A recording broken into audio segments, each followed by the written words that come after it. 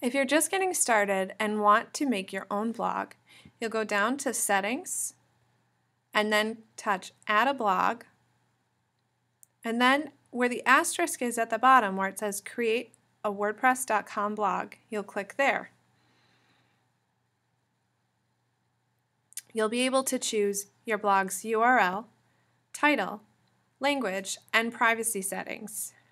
Once you've done so, you can click the orange button, Create Blog, and you'll be off and running. It will add it for you in your column right over here.